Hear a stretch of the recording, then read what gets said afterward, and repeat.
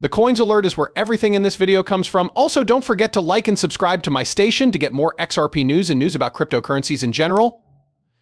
Next, read these new words from the CEO of Ripple about the next 12 to 18 months. Before we go any further, there is a new crypto airdrop going on Telegram right now. It will soon be over. Make sure that you take part in this airdrop. Just below the movie, there is a link. Do not miss this now. Let's watch our video some more. Not long ago, writer Eleanor Tarrant interviewed Ripple CEO Brad Garlinghouse. In it, he talked about some of the most important issues related to the U.S. Securities and Exchange Commission and its ongoing legal fights with the cryptocurrency industry. The main things that were talked about at the conference were the SEC's cross-appeal about what an investment contract is under the Securities Act and how that definition affects the business. This question was asked to Garlinghouse by an investor named Anthony Pompliano. Would the fact that cryptocurrencies are sometimes thought of as investment contracts change the way that Coinbase and other sites allow investment contracts to work? Garlinghouse was answering Pompliano's question. On the other hand, the sector would be in terrible shape if the SEC won at this point. According to Garlinghouse, there could be negative effects on regulations that would make people less likely to try new crypto ideas at U.S. ports. He said it would just send more of it overseas. At the same time, Pompeo put pressure on Garlinghouse to say something good about Chairman Gary Gensler or the agency's part in the Bitcoin world. The thing that Garlinghouse said was really interesting. There'll be a new head of the SEC. Relatedly, Coinbase has chosen to take down an alternative cryptocurrency from its list.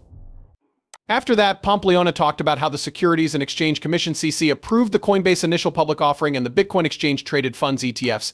He compared this to how the SEC usually treats the Bitcoin business badly. A lot of noise was made when they accepted the Exchange Traded Fund. Garlinghouse, who wasn't afraid to say bad things, said they had to be dragged through the chamber. They are lying when they say that they approved the Bitcoin Exchange Traded Fund. They had no choice but to do this. Even though governmental authorities are making things difficult, Garlinghouse is optimistic about Ripple's growth over the next 12 to 18 months. He said that interest from institutions has grown since Ripple's last swell event, where some of the world's best institutions met to talk about the project. This is what Garlinghouse said, and it's not just about Ripple's payment flows. Our company is now in the security business, and we're also starting to make moves into the stablecoin market. Being upbeat is a good thing to do for many reasons. The SEC filed an appeal, which could last for at least another year. This means that the court battles over our P-coin are still a long way from over. At a recent event about cryptocurrencies, Brad Garlinghouse, CEO of Ripple, talked about what he thought about the present situation. This is because XRP can keep its price above 50 cents. With Bitcoin dropping to $67,000, many other cryptocurrencies are also going down. The overall direction of the market is going down right now. What are the exact effects of the case that Rip filed? As soon as possible, Garlinghouse brought up the important question of whether or not Bitcoin contracts need to include clear promises in order to be considered securities. His talk made me realize that the SEC's stance could have big effects on the whole cryptocurrency ecosystem. Can cryptocurrency coins be thought of as securities? When asked about whether cryptocurrency tokens should be considered investment contracts, Garlinghouse gave a warning. He said that this kind of classification could mean that US-based platforms like Coinbase would have to shut down. He said that this decision would be very bad for the business and that companies might have to move to other countries because of it. There are worries about the ongoing investigation into Tether, which is one reason why the Bitcoin market is so unstable right now. There is a chance that the price of XRP will drop to 48 cents if people keep trying to sell it. If XRP can find support at $0.55 and $0.58, it might be able to get back to 64 cents. Two things that could be bad for cryptocurrency are the upcoming US elections and the news about Tether.